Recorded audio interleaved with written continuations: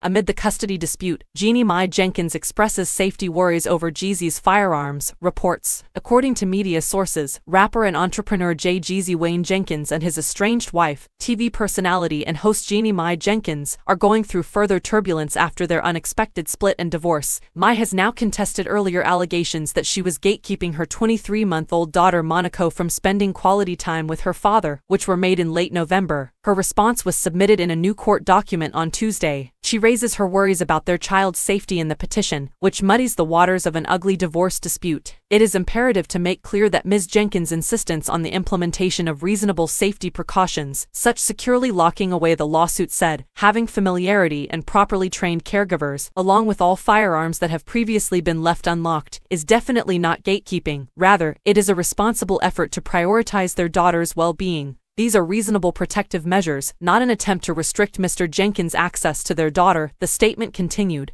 They are grounded in Ms. Jenkins' genuine concern for the party's daughter's safety and security, especially when under the care of others and traveling across the country. The Grammy-nominated rapper, 46, asked a judge to address temporary custodial arrangements after he and the television host, 44, had previously agreed upon visitation schedule through the end of 2023, according to court filings filed in Fulton County last month. However, things eventually became less and less practical. The lack of continuity, stability, and consistency that come with such an erratic and flexible parenting schedule is stressful for the child, and it has unnecessarily caused unnecessary tension and confusion about parenting time as well as each parent's rights and role while the child is in their respective custody, as is regrettably inevitable with all families going through a transition. The docs continued by saying that since the rapper filed for divorce in September, Monaco and Mai had been temporarily residing in the former couple's Los Angeles home. They assert that Mai is the one who is stifling the development and causing confusion and tension between the parties with her estranged spouse